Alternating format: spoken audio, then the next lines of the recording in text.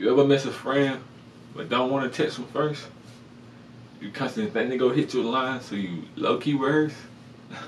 Your first reaction is the one word, but your heart keeps saying, give them 16 like a verse.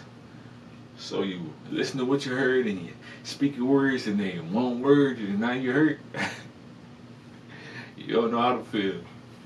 You thought it all worked out just because you're keeping it real. You call them lame and say, fuck the game. But that pride is one hell of a pill. You say they mind and blame, so you taking aim, but their heart is what you willing to kill. Do you consider they got any problems at home? Do you think they got a reliable phone?